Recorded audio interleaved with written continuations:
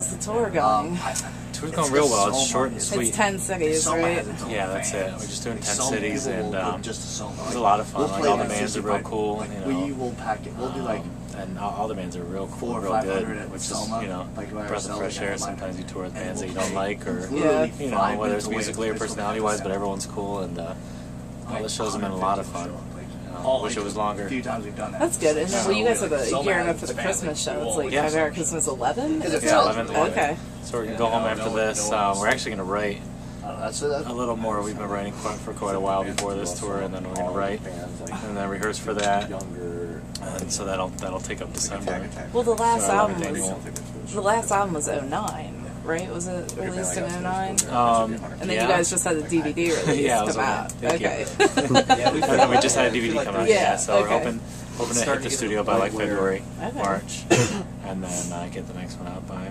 We need to start sometime in 2011. That's all right. We've been. So you guys do a lot of writing on the road. Some bands can like do it on the road. Yes and no. I mean, I don't personally, you know, but Rob and Mark do. So why would we ever go? At least have been for the last couple albums. But, I'll do like little riffs here or there that I'll think of on stage, but that's about it. So there's too many other things going on. That's what they It's hard for me to concentrate on just one thing when there's, you know, friends walking around everywhere and everyone doing their own thing up here. I mean, you can see we got something going on in the back lounge here and the front lounge, so who knows what's going on backstage. There's not really a lot of privacy, so. But it works. Yeah, well, I mean, sometimes it's easier to just take that break and like put all the focus in. So. That's what I think. I'd rather be at home and just looking at it. Like, I can't watch those guys not drunk. I was just like, I'm going to start drinking now. Live show with you guys. Do you guys have any cool pre-show rituals, anything like that? Not much. You know, Rob will warm up for about an hour on his guitar. I know they're drawing someplace. I'll drink beers with Emil. We played Nashville. You know, nothing too besides stretching and trying to literally warm up. Yeah, I'll hear you. A day like today. Yeah, I know. Nothing too exciting besides that. Mark will do some vocal, you know, warm-ups, but that's about it. Nothing too interesting. So, which city has the craziest fans?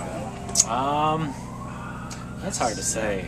Werewolf. I mean, we always. I guess on this tour so far, I mean, Detroit. The Big Dirty. You know, man, not necessarily the best show, but those kids are nuts. Maybe I haven't heard. I'm trying to think what was the best show so far. Montreal was pretty cool. Yeah, Canada's always real good. Okay. So, especially on this run. That's good. So, do you think, like, almost within the industry, we're almost due to see this, like, resurgence of rock? It's hard to say. I'd like to think so. It's scary sometimes. Yeah. Whenever we say that word, especially, it's scary because the industry's changed so much, and the music. I'm sure you guys music have industry is kind of shot lately. You know, as far as obviously for the last couple of years, illegal downloads and whatnot. But beyond that, it's just not as everything's different. You know, but there's still demand for heavy music, and there's still demand for shows. So we're gonna keep going out there as long as we can. You know, it has been cool. It's like a resurgence of a different fan base, younger crowd. You know, like bringing out bands that bring out a lot of younger crowd. It's funny because we've been on the road for about 10 years now, 11 years, and at least touring professionally, and there's kids like, oh, it's my first time or second time. We're like, that's awesome. Yeah. So that's cool. You know, that's a good feeling. Yeah, I think it's like with rock and metal music in general, it's more of like a live market than it is even with just general album sales or anything. Yeah, it's the best way to tell yourself and the best way to have a good time. I think we're a live band. And yeah, for sure. I mean, albums don't sell anyway. No one cares anymore unless they're downloading them, pretty much. So, yeah, it's fun. So, you know, as an artist, what is it like for you when a fan will come up and say, you know, your music's affected me in some way or helped me through a certain situation? It's cool. It's still surreal because you know, it's almost like being in a movie or seeing that happen, because, you know, I've had situations where music's helped me out, you know, and that's why I do this, and yeah, for someone to say that, I think it's real touching, and I real sincerely appreciate it from fans, and they say that, you know, especially about like lyrics. Mark will get a lot, and just music in general as an outlet, and that's what it is for us. I think people are like, we always get asked, you guys are just real nice people, you know, why, you know, your music's so scary or whatever, you know, they might not know about the style of music, and I'm like, well, that's kind of why, because that's our outlet, you know, stress relief is playing this, you know, being involved with this style of music that we like. Well, I always like to look at music as like a universal language that everyone can speak and understand. I mean, we all take different messages from it. So, 100%, yeah, no couldn't doubt. have said it better. Yeah. So, as a just for fun question, like, if your music could be the soundtrack to any movie, what would it be? Let me think.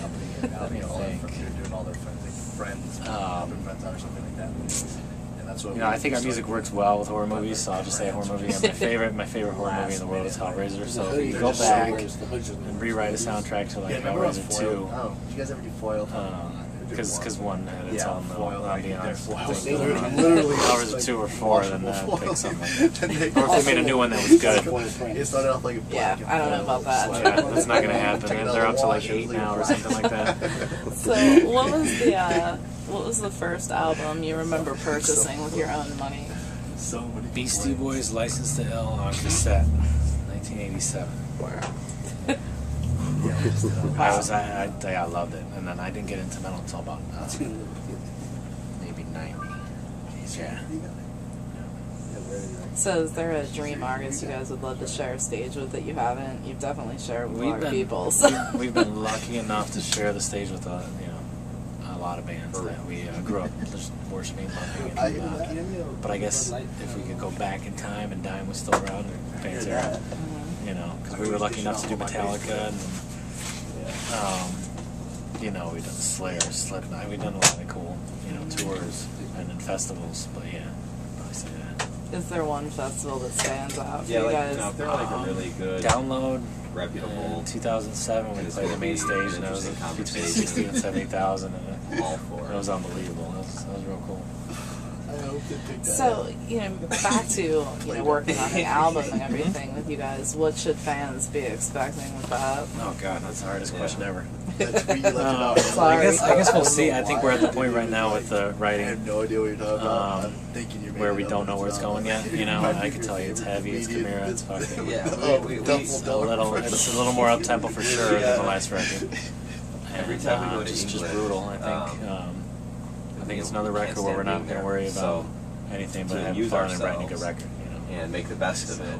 It's we heavy. become over. I don't think we're going to throw any weird curveballs out there. I mean, they're always something different per album, but yeah, we're not so going to change. I just made that name up I mean, as plus, I like, was you're in going tune along. with what the fans are into and stuff. For sure. For sure. So how has like the rise of social media been a tool for you guys? Your mindset the whole time. I just laugh. Yeah, we I'm not too well connected with anything social media related. Over there. Some people are our really band into is, it. you know, Some are into it, some aren't. And we have Chris, our keyboardist, he does the website, he does the all only thing we can do to laugh. him and Mark do a lot of updates on Twitter, Facebook, everything like that, and they're always connected, but me, not so much. I've still got my MySpace page, and I know that's kind of defunct, right? Yeah, Not only like exactly. Is it hard? I still think though that MySpace is like the easiest way to share music. I think it's the coolest way to share music, and I think it's the coolest way to have your own page. Pardon me. You know, I originally made one so I could help promote my guitar. Yeah, cheese and meat. That's for sale, and that's But if you bring like at the time, it was a real helpful tool. Who knows nowadays? And just, yeah, you're golden. No, I just think it's the best way to share stuff like that. Now everybody's moving over to Twitter and Facebook, and I'm like, people do not need to know what I'm doing every like 5 minutes. Well, if you have enough, I agree. In a suitcase. This is before like. So, what are some of the goals, other than the album for next year for you guys? Just a little more touring, and much more of the same, try and keep playing, and playing different places that we haven't played before. before and stuff like that. Yeah, because the one thing I hate, I don't like. So, what's been one of your craziest bang experiences? Has Yeah, anybody done anything to lay off the wall to get your attention? Anything that sticks out. Bread. They have some pretty good French bread. If you're into bread, they have the best bread over there. Craziest fan I think in Europe was they have the best chocolate over there. Came up to Mark, was like, man, check this out. And he had a tattoo of Mark, like not his signature. We've seen those before. Those are crazy enough, but it was of him, and it was a dude, you know, that had it on his chest. That was kind of weird. Really great. Wow. That freaked Mark out. Yeah. I'm more like, so, but I was so that's the first thing that comes to mind. Yeah, they always say with the signatures, it's like, oh, if I had known you were going to get a tattoo, I would have signed it neater or something. Like coffee on a better job than that. Yeah. Definitely. But I love like well, you know, I definitely thank you for taking the time out to speak with us. Yeah, is there any message or comment you'd like to share with the web and our state audience? Love that kind of stuff. Yeah, never tried it. Fly out to Cleveland, come to our Christmas show, December 30th. I don't know. Thanks for the support. Good, thank you. Just kidding, molesting me.